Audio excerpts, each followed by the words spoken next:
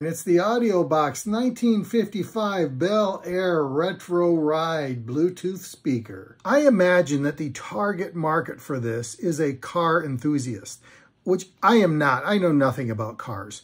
I don't even know if there is such a thing as a 1955 Bel Air.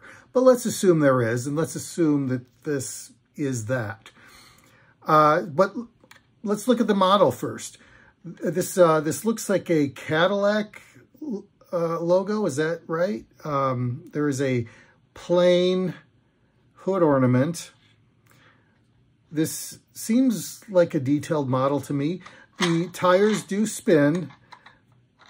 They spin independently. Maybe is this some kind of a positronic traction system? I don't know. But you can tell that it is a Bluetooth speaker, or at least a speaker of some kind. You can see the grill up top.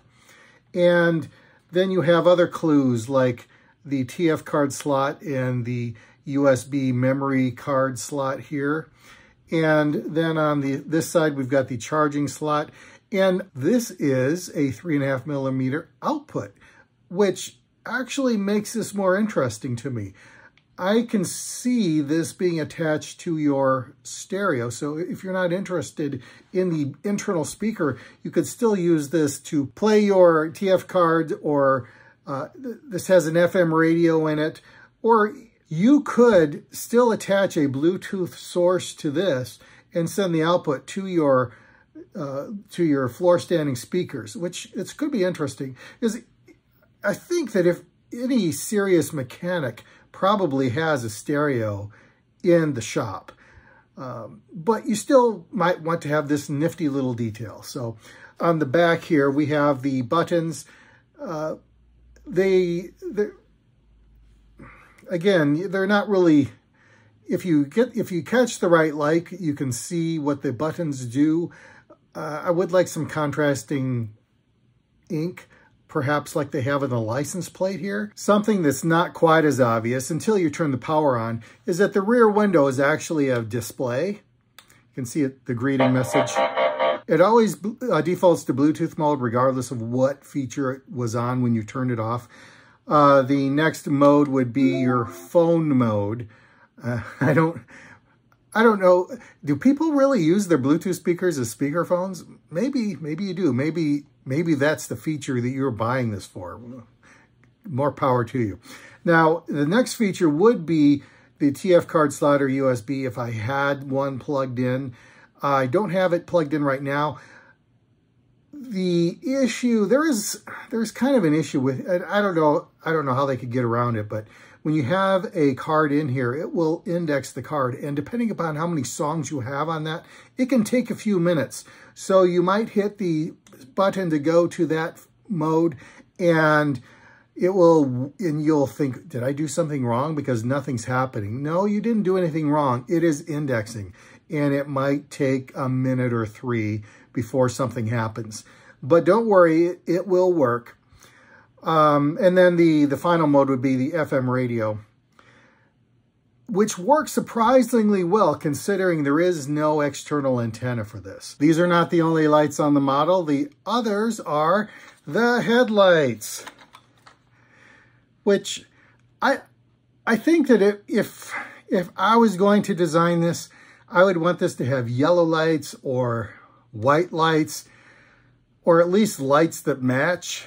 But these RGB disco lights, not my choice, not what I would do. And as far as I can tell, you cannot turn them off, or you cannot sync them up, or you can't. This is what they do. So I hope you like it. You're probably interested in this as a speaker, but you're really getting this because it's a car. So it would be nice if they really played that feature up.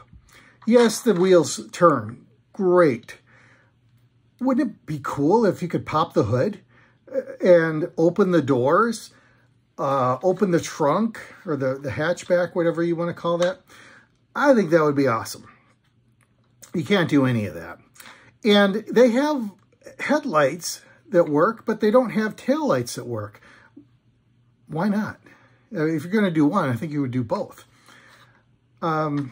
So there's nothing you can do with this as a car other than roll it back and forth. You can't, the wheels don't turn or anything. I think when you have a speaker that looks like a toy, it should be a toy. What is that? Bluetooth mode. What is that supposed to be? And also, you know, because should it be like the sound of a car turning over, or you need a rumbling bad exhaust, or even a honking horn, something that's car-like. But that was just weird. And same thing when you turn it off. That doesn't make any sense at all. Obviously, if you are buying this, you're not expecting high fidelity, but you do expect something that works and sounds decent. And I think that accurately describes what this does. Now, there are no specs as far as what kind of speakers are in here, how many speakers, the frequency ranges, but I just ran some few tests and inspected this visually, and I think this is at least a two-way speaker and maybe a three-way.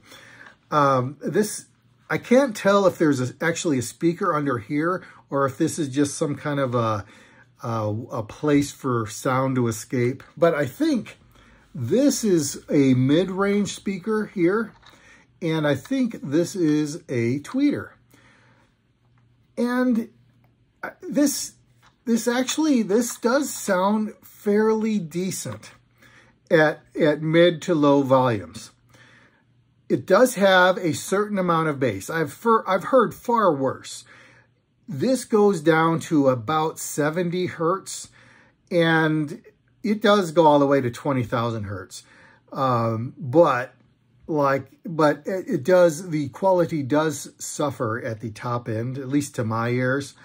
But the bass, you can tell there's an abrupt drop off when you listen to low bass music, because there's you'll hear it go boom, boom, boom, boom, boom, boom, boom, and then as soon as it gets below its abilities, it doesn't do anything. It's not overexerting itself.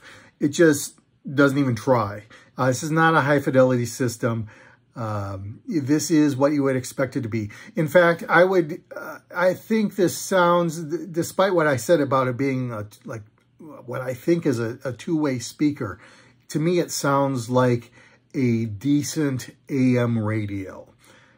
And that's fine.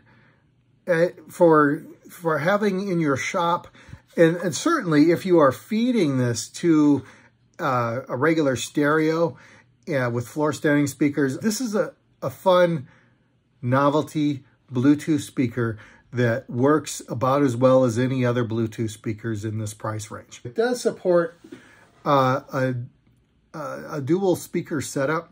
I don't know if it's stereo or if it's just two speakers playing at the same time. And normally, if a speaker is of this class, I wouldn't necessarily recommend getting two of them to make use of that effect. However, with this speaker, they have they have 8 different models to choose from, including different colors of this same car. And you might want to get more than one speaker, just to have different colors. And as long as you have more than one speaker, why not pair them? In both regards, this is a 3 out of 5 experience. From a sound perspective, it's average. From a toy perspective, it just doesn't do much. It rolls back and forth. So it looks pretty and it rolls back and forth. So again, I would say a 3 out of 5 experience. You could really do a lot with this concept, and they just didn't take it far enough. But still, even saying that, I think it's good enough that it would make a fun and decent gift for the Ride audience. So 3 out of 5 with a tepid recommendation. How's that? Thanks for stopping by.